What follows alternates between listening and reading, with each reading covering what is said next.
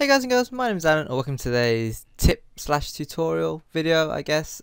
So as you can probably gather from the title of the video, today I'm going to be talking about how to maximize the relics that you can earn from doing the daily challenges. Now, I play Uncharted 4 multiplayer on a pretty weird schedule. Well, I play most of my games on a pretty weird schedule, but Uncharted 4 multiplayer is a special exception. So what I do generally is I play once every 3 days. Now, some of you might already know why I'm playing once every 3 days, and some of you are probably thinking, well, why are you playing once every 3 days? So the reason why I play once every 3 days is because of the challenges.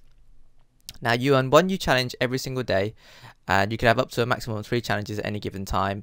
So therefore, if I play once every 3 days, then once I jump on, I can complete all 3 challenges, and then that's it, I'm done. I can earn my relics, and then I can move on to another game, or, you know, whatever. So that's me maximizing the number of relics I can earn per given gaming session that I do on Uncharted 4 multiplayer. So that's the first thing that I do, is I play once every 3 days. Now the second thing I do to maximize the number of relics I can earn from the challenges is to swap the challenges out themselves. Now some of you might already do this naturally, some of you might not, and today I'm going to talk about why I do what I do and the benefits of doing it. So let's just take my situation for example. So you get 3 challenges every 3 days.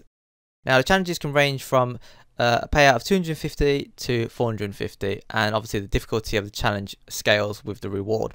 Now I wouldn't say any of the 450 challenges are really hard, but some of them can be quite time consuming. So if you want to get in, get out really quick, I'm not going to say it, if you want to get in and out really quick, then you can do what I do and sort of exchange the time consuming ones for an easier one, a less time consuming one. And I'll talk about that more in some of the examples that I've got in the game later on. But for the time being, 250 is generally an easy challenge, 450 is quite hard or quite time consuming.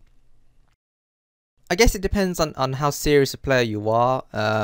Some people aren't particularly good at this game, and I'm not trying to bash you or anything, but you might be better off sticking with the easier challenges, because as I say, if you're already finding them quite hard, and then they also take a lot of time as well, the amount of time you're going to be spending trying to complete that challenge, even though it's a bigger payout, probably isn't going to be worth it. So if you get 251 and you think, yeah, it's pretty doable, then it might be worth sticking with it. But if, like me, most of the 250 challenges are really easy, immediately I'm going to swap them out to something a bit more challenging, just so I can try and get a bigger payout. But as I said, personal preference. So I've got a total of 8 examples to show you. I'm going to go through each of the examples one at a time, and then just go through my thought process and explain to you what I was thinking at the time and why I decided to swap or not swap, depending on the situation. So day 1, as you can see, all 3 challenges 250, all really easy.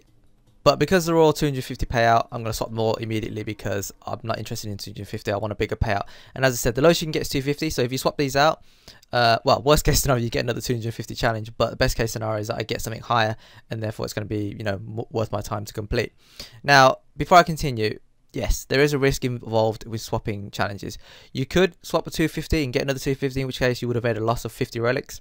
And if you get lumbered with a crappier challenge, then not only would you be annoyed about losing the 50, you'll also have a bit of a harder time completing the challenge that you even have got. Best case scenario is, of course, you swap a 250 and you get a 450 challenge. I mean, it's a bit of a risk when you pick one in between, like 320 or a 350, but again, that's down to you. Whether or not you want to gamble is your choice, whether or not you think you can do it is your choice. This is not something I'm telling you you should do. It's just something that, as I said, I do, and I thought it'd be interesting to share with you guys and girls, because it's a tip that's kind of helped me to accumulate the number of relics I have. You might only gain like a small bonus every now and then, but if you do it, once every 3 days, as I said, for a couple of weeks, couple of months at a time, eventually all those relics are going to add up, and you're going to be able to open a few more chests. Okay, so disclaimers out the way. I'm going to move on to my first example, and I'm going to walk you through it. So as you can see straight away, I've got 3 really easy challenges at 250 relics each. Immediately I'm going to swap these out. Doesn't matter what they are, because they're so easy. I can do them straight away, so it's not a problem. Now the first draw, I'm offered picking up treasures, sniper downs, or Rafika downs. Now as you can see, there's only one 450 challenge there, so immediately I'm going to go for that one. But in hindsight, sniping in this game is kind of tricky. Because of the revive system, because of the fact it's only a 1-hit down if you get a headshot. I actually remembered at the time thinking, why the hell did I pick this? Because it took me quite a few matches to get it done. So in hindsight, maybe I should have just gone with the Rafika downs, or maybe picking up treasures. But until they introduced Bounty Hunt, this was recorded before Bounty Hunt, I never really played TDM. It's not the sort of thing that I go to multiplayer for Uncharted. So I probably would have gone in hindsight with the Raffica. Then again, 450 relics versus 320 relics. I guess maybe greed got the better of me at that time. But as I said, it's a risk-reward thing. So the next challenge down is 6 heavy weapons, which, you know, really easy, but I swapped it out. And as you can see, the draw gave me all challenges of a higher level relics, so 320, which is good. So you've got the AR-60 downs, or you'll get the Spirit of Jinn, or the G26. Now, I'd have happily done any of those 3, but I know from experience that the Jinn is going to take the longest because you need to buy that as a mystical. Also with the ARX, you have to buy that, so it's going to take a while. Whereas with the G26, I've got it straight away. I can use it straight away. I don't need to worry about buying it or anything like that, and I can just put it on as a secondary. So immediately I went for that one. And the final challenge was 10 pistol downs, but obviously really easy, so I swapped it out for the draw. Again, gives me 3 options. As you can see, you could potentially get lumbered with a 250 challenge, but I didn't pick it. That's fine. 10 C4 downs probably would have been a bit easier than the 11 barrack downs, because obviously you've got access to the equipment already, so you don't need to buy it. But 450 versus 320, I mean, I want to go for the 450 one, right? So that was that example.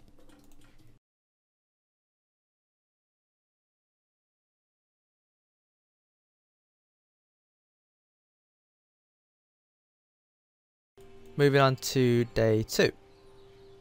Okay, so 3 challenges. As you can see, the first one's already 450, so immediately I'm not going to touch that one. Second one is 250. I'm definitely going to swap that one. 350, probably going to keep that one as well because it's a pretty decent payout, and I don't really want to risk it, especially when the only option is to go to 450, which is a long shot at best. So I swapped the middle one out, and as you can see, the 3 options are use 15 mysticals, complete 5 TDMs, or get 16 downs. So straight away, I know I'm going to go for the pistol because I've got the pistol handy, and it says any pistol. So I'm pretty decent with the pistols anyway. You might have seen a couple of my matches already. So that was a no-brainer. Using 15 mysticals, pretty easy, but very time-consuming. Same with 5 TDMs. As I said, I'm not a fan of TDM in Uncharted 4 multiplayer, so therefore doing that one would have been annoying anyway.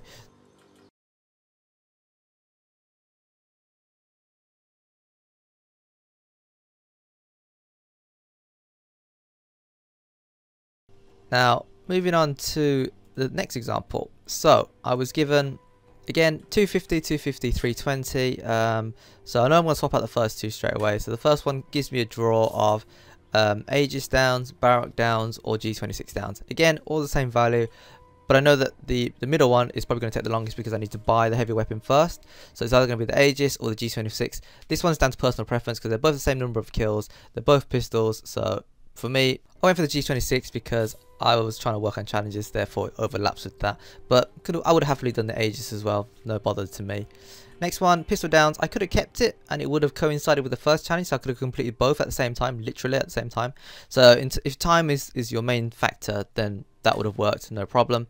But for me, 250, not worth doing, so I swapped it out. And as you can see, I got lucky. I got 450 for the Chintamani stone, so no brainer, went for that one. Chintamani stone is relatively easy to use. I think this was before they nerfed it down to 1 stone, so it would have been twice as quick. I don't know if they've changed the challenge or not. It could still be 20 with a single stone if you buy it from the store, but if it's 20 stones, I think it's still worth doing because it's not that bad. But obviously it would have been a lot quicker before the nerf to 1.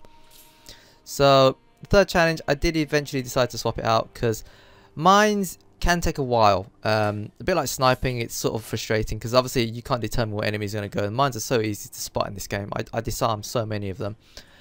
So I swapped it out and I got lucky. 450 for the RPGs. Again, no brainer there, but I would have happily done either of the other 2. But 450 for the RPG, as I said, really good result.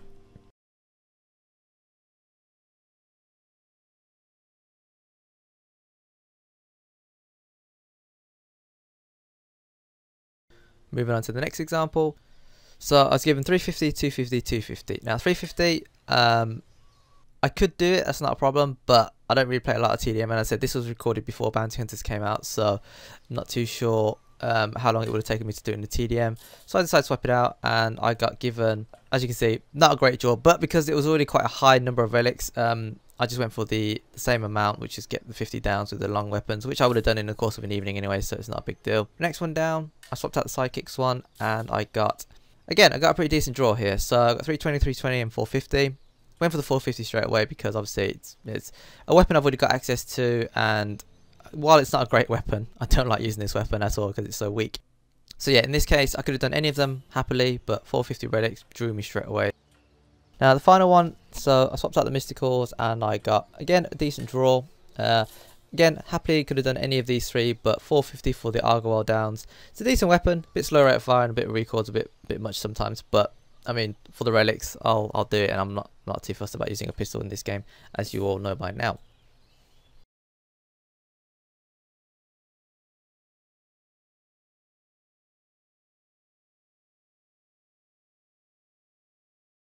So, the fifth example.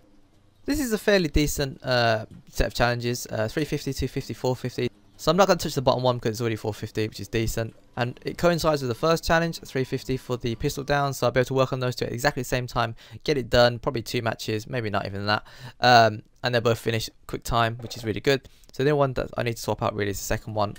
So I swap it out and I get 320, 320, 450.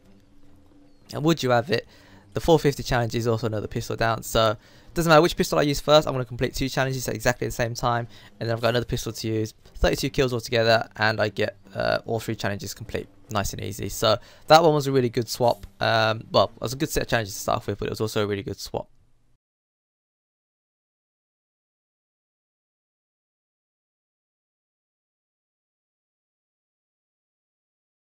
Okay, so example number 6, 320, 320, 220. These are the sort of challenges that I'm a little bit iffy about, because yeah, you got the potential to go up to 350 or 450, but so in this sort of situation, it's really a gamble. I mean, they're okay to start off with, but you know, they could be better, but potentially they could be worse as well. So you're sort of in the middle. So I swap out the first one and I get lucky, 450 for C4 downs or 450 for the Metla downs. Metla downs are going to be a hell of a lot easier than getting C4 downs, so obviously I went with the Metla. And the next one, mines, so I swapped that out, and this is exactly the situation that I was talking about. So I got exactly the same 320, 320, 320, but I could do any of these quicker than I could have done the mine challenge, so that's not a problem. So obviously I just went with AK because it was the easiest out of the lot. And then I decided to swap the grenades in the end because I felt it was worth the risk, and as you can see, I sort of got lucky, 320, 320 and then 350. I got the mines again. So you can sometimes get the same challenges, but it's a good job they give you 3 so you can pick. So obviously I went with the pistol downs. 16 downs is not that many kills.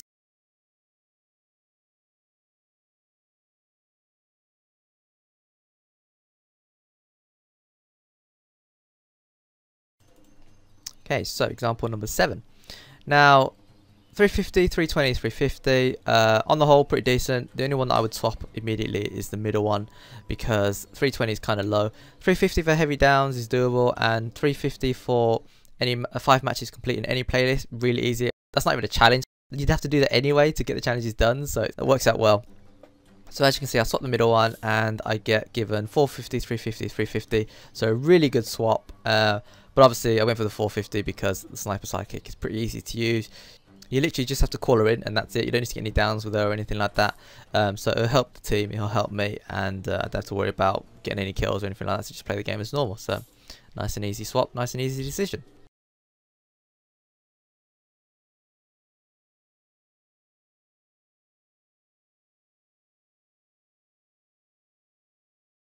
Okay, so moving on to example number 8.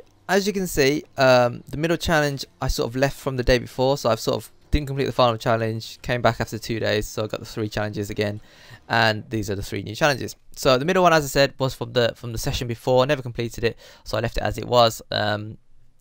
The first one, 250, immediately going to swap that one because 250 is not enough and it's a really easy challenge. And as you can see, I got 320, 350, 450.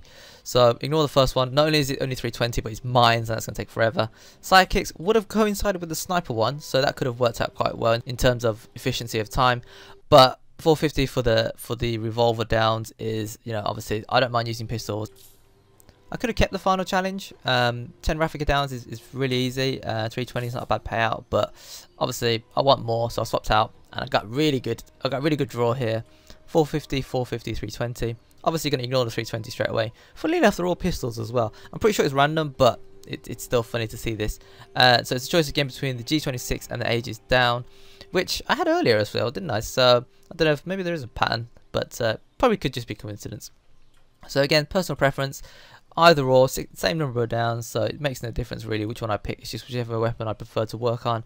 And as you can see, I decided to go with Aegis this time, probably because I went for the thingy last time and it didn't work out too well or something. I'm assuming, I don't know. It's 16 downs, so it's whatever, but I know that the Aegis is a little bit more powerful than the G26, so maybe that's probably why I changed my mind.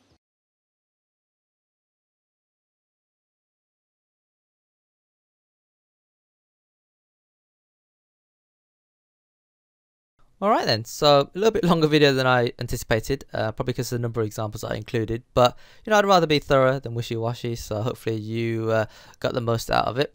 So yeah, as you saw, on the whole, for the most part, I did quite well with my swaps. I mean, you probably saw from the calculations that I did at the end of each example that for the majority, they did pay out better if I did the swap, but there were one or two instances where I probably could have stuck as well, especially when it comes to time consuming challenges. They would have obviously outweighed the rewards, so there's that to think about. But apart from that, I don't regret any of my swaps. So yeah, you're not always going to get a good swap. I mean, that's part of it. You know, it is a risk reward sort of thing, and you are essentially gambling with your relics. But the thing I find with challenges is that when you come across something you haven't yet used that often, it gives you a chance to sort of learn it and stuff. So there is that as well. But as I said, personal preference whether or not you do this. So if you've got any thoughts you'd like to share with me regarding this tip/tutorial, then let me know in the comment section below. But until next time, if you enjoyed the video, consider tapping that like button. I really do appreciate it. And well, I'm hoping this video goes out before the weekend, in which case I will be playing Battlefield at the weekend. So if you want to watch me play through that, then check out my players channel. I'm going to be doing the campaign walkthrough, and then I'll probably post multiplayer on here. But yeah, that'll do it for today's video. So until next time, thanks for watching, thanks for listening, take care, and I will see you later.